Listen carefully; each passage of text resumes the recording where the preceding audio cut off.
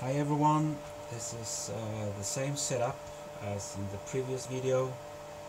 I have a resonant tank going, and the voltage across the capacitor is about 2 kilovolts, and at 150 Hertz.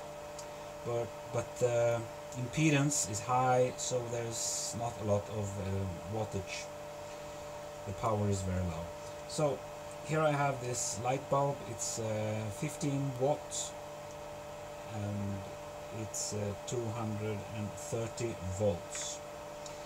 And if I connect it straight across in parallel with this circuit, it will just kill the resonance and not light up.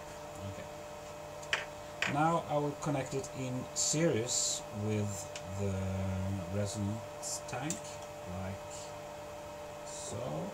Let's see.